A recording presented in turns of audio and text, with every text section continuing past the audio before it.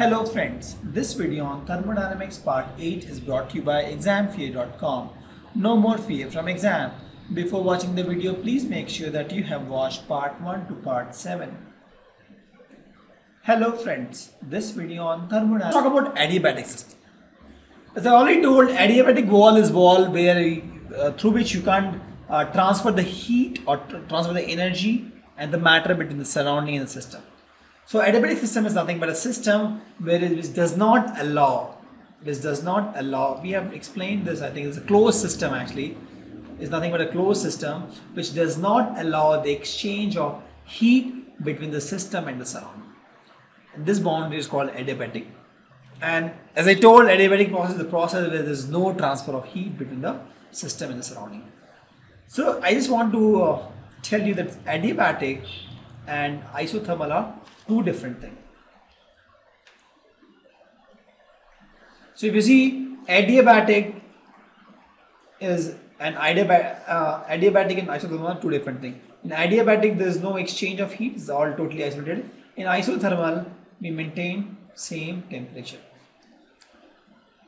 T is constant. Temperature has to be constant. Maybe you have to supply extra heat also if required. The temperature has to be constant. That is isothermal. Adiabatic is totally isolated system where you don't transfer any heat to the system or heat is transferred from the system. So as I told, the internal energy change, it can be done by either work done on the system or by system or the heat transfer, as I told that. And also internal energy change is a constant volume thing. So since it is constant volume is a critical concept, I have again put it here. Just to remind you that when you talk about internal energy change, you talk about constant volume. So let's discuss the first method where we talk about internal energy change by work. So let's take adiabatic system to be on safe side. So, and that's why I discussed the adiabatic system in the last slide. So there are various ways to change the internal energy of the system by doing work. The first can be you churn this, you churn it actually using something. It's closed system. You churn it with some mechanical thing. I'll show you one device actually which scientists have used. You can just churn it. If you churn this, you're doing some mechanical work, and that mechanical work will be converted into heat energy. Sorry, internal energy. Or you heat this with the rod. So you put some internal rod here. You put some internal rod here and you heat this with some internal rod. With the electric energy. In first case, you are churning it. Let's suppose you are churning it. Second case, you are putting some heat energy. Or what you can do is you can put some chemicals here which react and form heat. So you can see, if you want to change the internal energy of this kind of system where the volume is constant, you can do it by 3. You can do one more also. I can think of only 3 ways now. Maybe you can think of more ways.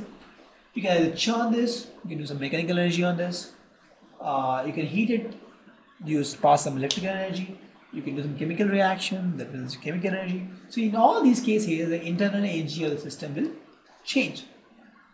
We'll have some internal energy change. Okay. And since this is an adiabatic thing, there is no heat transfer. There is no heat transfer from outside to system or system to surrounding. There is no heat transfer. There is no heat transfer. So my change in internal energy will be nothing but the work done adiabatic. Whether you did the work by churning, you heating, you use some chemical reaction, you mix it. All this adiabatic work is nothing but my change in internal energy. This is what I think. Is it possible? I'm just telling you. Can you believe me? You have to. Why? Because a scientist has done this.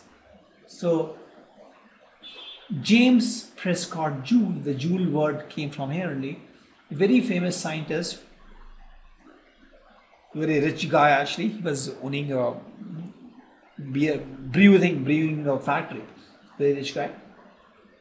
He did this experiment. He was able to show the given amount of work done on system, no matter how it is done, you churn it, you put some rod, you do some chemical reaction, it doesn't matter how you do the work on the system, it produces the same change of state. And that state of change he measured using temperature change. It's very difficult to change at that point of time to find all the internal change. He did focus only on the temperature change to focus the internal. And what he did was, he had this, again the adiabatic instrument, and he had this churning device, right? This is churning device, and tied to a thread, and it is rotated like this. So what happens is, if you put a mass here, the mass falls down, there is a change in potential energy of this mass, and this potential energy of this potential energy change, let's suppose the height h, mgh, is transferred using this thread. It churns this, it produces some, there's a mechanical energy is transferred, and this increase the energy of this system. It's closed, please note it's over constant volume, and there's a thermometer attached, and with this he was able to see a change in temperature. And he did it using a lot of other ways. Maybe he tried putting a heater, or he tried various options. Actually, he tried 3 different ways, I believe. He tried the heater approach, he tried this approach, he tried more approach, and he saw that in all these cases the change in internal energy is same. It doesn't matter which path follows. Although his experiments were not accepted that time, but later on it was accepted, and we found that whatever he observed was true. So that means whichever path you follow doesn't matter, and that's why if you see, the work done is my path function, depending on the path, but the change in internal energy is not a path function, because this guy himself proved that you want to change the internal energy, you can change by various paths. Heat it with the rod, you churn it, you do some chemical reaction, the change in internal energy is same. Implies that the work done by all these things are same. Okay, so that's what Joule has done, James Prescott Joule. He has shown that no matter which path you follow, if the work done on the system is same, it will have same internal energy change. I explained this again earlier also. I'll explain once again the sign convention of internal energy. So it is positive if the work done is on the system. That means system, you do work on the system and the system gets energy, right? You're doing some work on the system. System becomes richer and the delta U is positive. If system is doing some work, system is becoming weak, system is losing energy, right? If work is done by system, the delta U is negative. Correct? If system is doing some work, system is becoming weak, so the change in energy is negative. If people are doing work on the system is becoming richer and delta U is positive. Let me talk about various units of work. So in CGS unit, the work is expressed in ERGS, ergs. In SI unit, it is in joules, and 1 joule is 10 to the power 7 ergs. And it's also in a lot of mathematical problems. We'll see that we'll have something volume. We talk about work is something called P delta V. We'll have this formula, pressure in delta volume. So the pressure will be in atmospheric in pressure ATM, and the volume will be liter. So we'll get something liter at ATM, and you want to convert it into joule. You see that 1 liter ATM is nothing but 101.3 joule.